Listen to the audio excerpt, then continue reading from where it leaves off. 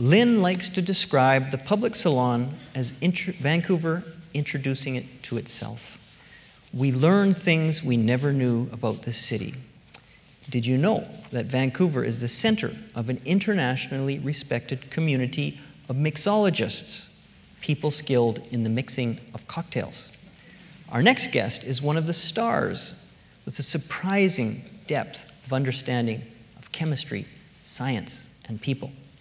Her award-winning company in the Okanagan supplies the essential bitters, and she performs her magic at the Uva Wine and Cocktail Bar just up the street. You might have seen her on the front cover of magazines recently. Please welcome Lauren Mote. Thank you very much, everyone, for coming and, well, listening to all the stories we have to tell. It seems that the broad theme of all of this is about community, and that's pretty cool. So let's get started, shall we? So I've been a bartender for a long time. I've been a bartender for 15 years. I've been a sommelier for 10 years. I've been in the industry for 18 years. I have also gone to university. I've gone to college. I have, been an amateur chef. I've owned 2 catering companies before my partner Jonathan and I opened Kale and Nori Catering. So I've done a lot of stuff. I seem to be unimpressed with status quo. I want something more, and that's what led me to bartending in the first place. So, cultivating a movement, when I'm talking about the Canadian cocktail convivium. Convivium, I'm talking about the fabric. I'm talking about the scope of something that every bartender belongs to. They all belong to this understanding that hospitality, a well-made cocktail, creativity, innovation, and love is the driving force in what we do every single day behind the bar. With this Canadian cocktail convivium, we are also present with Toronto and Montreal, but Vancouver is the one that is winning the race right now, running against our brothers and sisters from the US that have started the cocktail movement at the end of, during the 1800s, and certainly yesterday was the cocktail's birthday. 208. Give it a warm round of applause.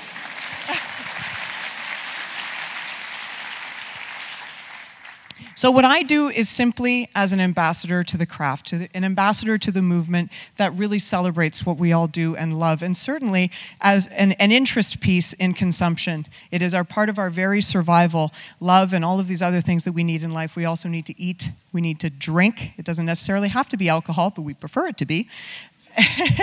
But certainly the next point, from trendy to trend-setting, it's all about participation.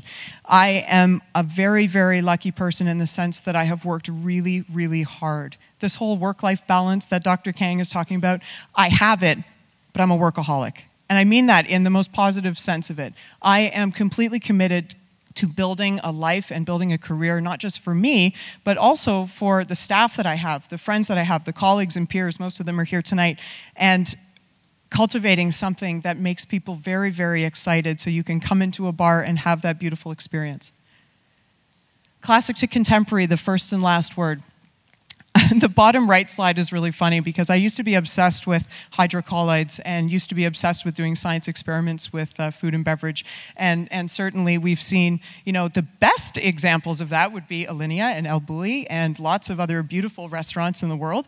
And for me, I thought it would be fun to keep doing this with cocktails. So I did that for the first little while in my career and then took it back to basics. So this is the top middle photo is a photo that was featured in BC Living, which I was honored to grace the cover of, but a consumer and lifestyle magazine that focused almost entirely on bartending, and 5 bartenders in particular, and what we thought was important in the social fabric of drinking culture.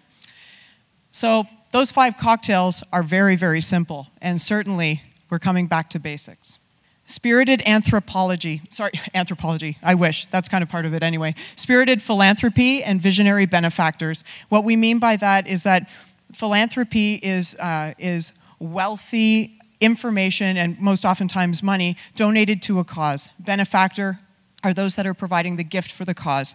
All of this is not possible. If I were to digress back to my second slide where I have been honored to be featured in magazines and lots of my peers and colleagues have found the same, the success is not possible without community.